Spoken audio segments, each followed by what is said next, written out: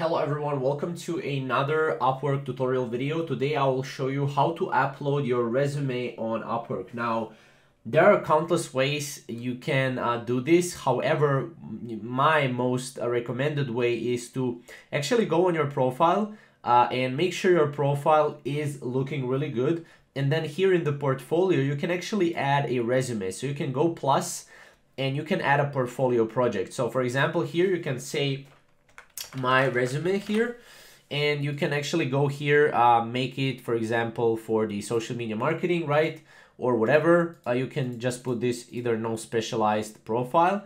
Go to select template. You can select, either a gallery or a case study or classic.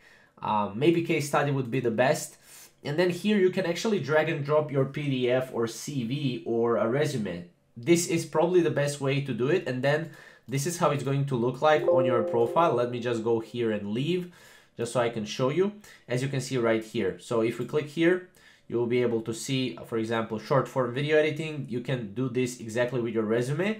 And then people, when they visit your profile, they'll be able to see your resume. Now, you can also create a video. For example, I created a video here, and you can talk in your video about your past work experience, where you worked, how this changed for you, and how the work that you did for others changed you, and all that good stuff, and your experience. You can talk about your experience as well. So this works really well for Upwork as well if you want to land more people and land more clients.